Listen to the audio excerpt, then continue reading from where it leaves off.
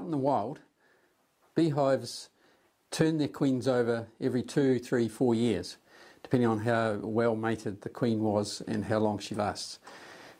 In the beekeeping world, we want to produce new queens to requeen hives that have got older queens, or to make new hives, or to fix hives where something's happened to the queen. By the way, the most common thing that can happen to a queen in a beehive is the beekeeper. More queens that die because of beekeepers than any other reason, is I believe.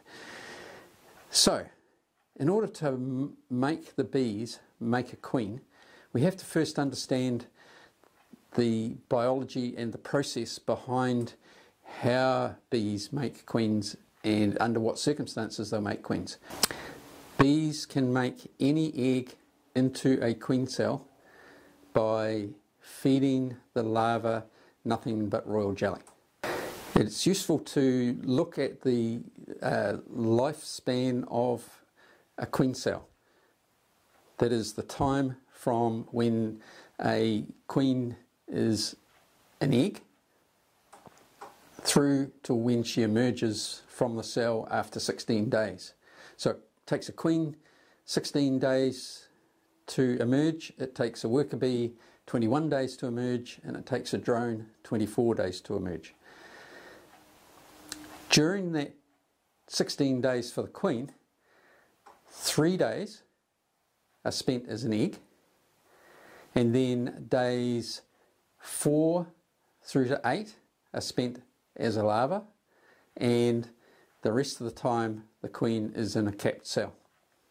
If you're interested in queen rearing, you can get one of these charts easily enough.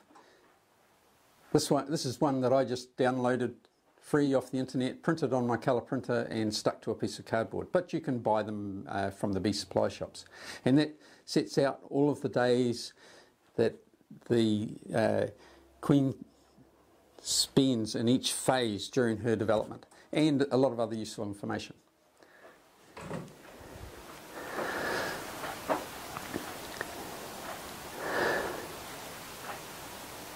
When the bees are making a queen at their leisure, so that would be in a situation like a supersedure or a swarm cell situation, where there's an existing queen in the hive laying eggs and the bees decide to make new queens, they start by picking a larva that's exactly the right age, about day 4. And if you look back up here, you'll realise that the amount of time that that larva is going to be fed royal jelly is actually quite short. It's only 5 days. Now that's really crucial when it comes to rearing good queens, because the other way that a hive can be induced to make queen cells is if they put into an emergency situation where they're making emergency cells. Now that you can make a hive, you can go into that state simply by taking the queen away. If you do a split where you take brood out of one hive and put it into another hive and let them make their own queen, that queen will be produced from emergency cells. Now those queens may not be as good as queens that are made from the other two methods, that's supersedure or swarm. And the reason for that is that when a hive becomes queenless, the clock starts ticking at that point. They have literally 3 days to get queen cells underway, because after that there are no eggs, or more particularly 4-day-old larvae left in the hive.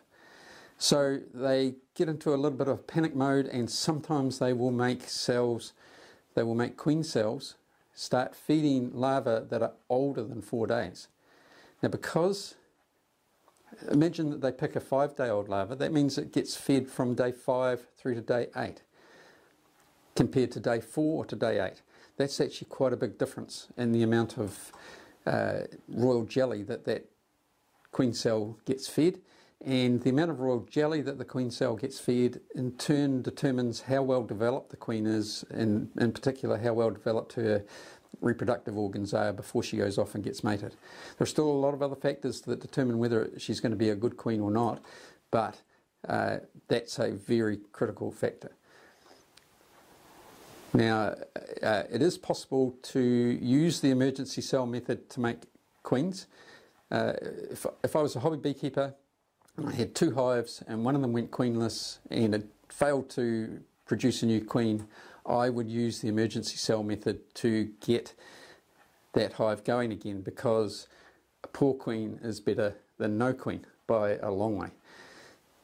You can also, if you understand the timing in that picture up there, you can come back in after you've set up the hive that's making the emergency cells, and find, if you go in at the right moment in time, and you can work it out from that chart, you'll find some of the cells in some of the emergency cells are capped and some of them aren't.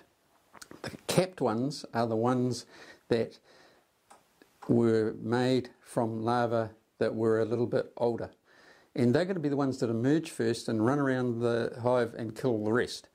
So you don't want those ones. So if you go in at the right moment when the oldest ones are capped and the younger ones are still uncapped, and take down all of the capped ones, then using the emergency cell method can produce queens just as good as any other method.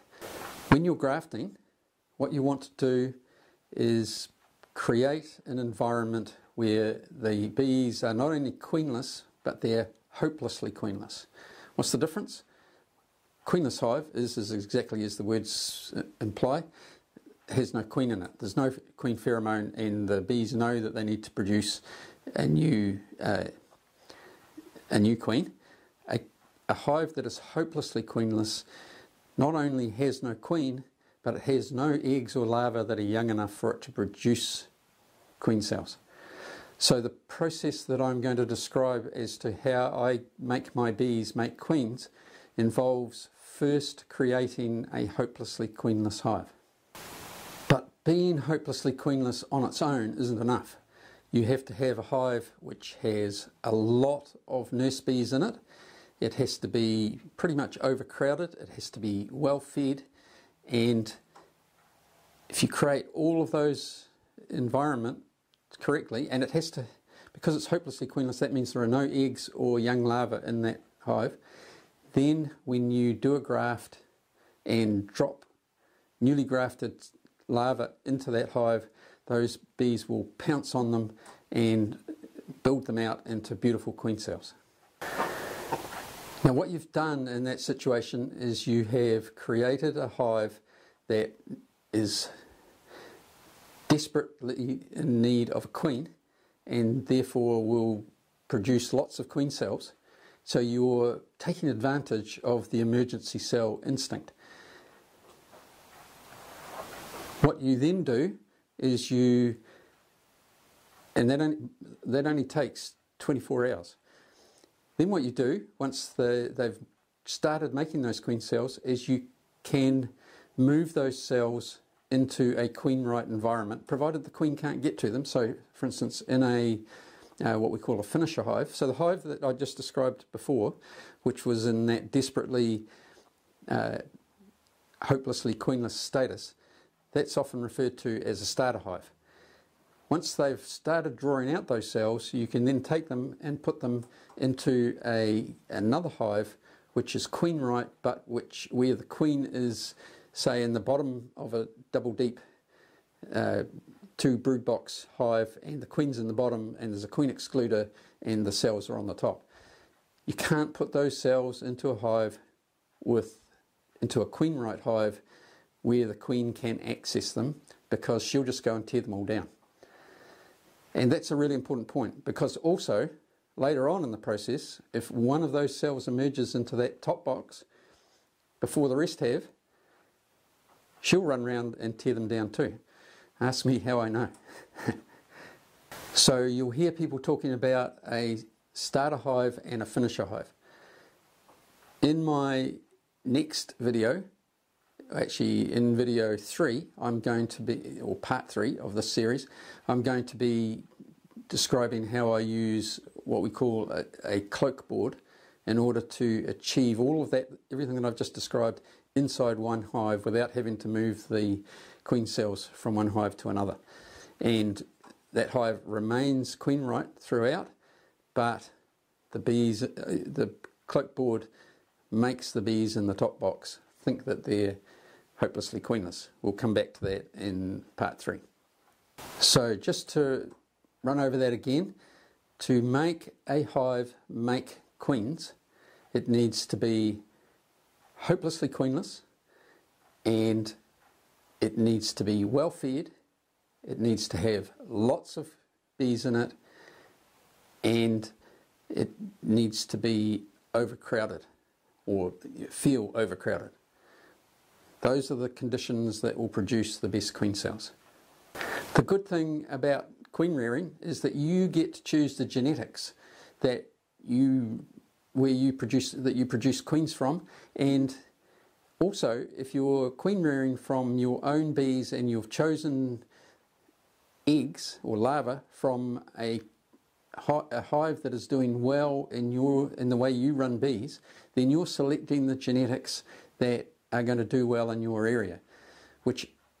So in fact, I think that the queens that you make yourself will be have the potential to be every bit as good as any queen that you can buy, and significantly better than queens you buy which, unbeknown to you, come from 1,000 kilometres away and that have been bred to perform in a different climate. So local, if you are buying queens, buy them local. I'm not going to go into a discussion about the pros and cons of things like artificial insemination. The queen rearing that I do and that I'm outlining in this series of videos is all my queens, all my breeder queens, queens that I've selected from my bees because they're performing well and they exhibit the traits that I'm looking for, and they are all open mated. So if producing queens is something you're interested in, follow along this series of videos and you might pick something up. But remember, this is not a how-to video, this is how I do it. Thanks for watching.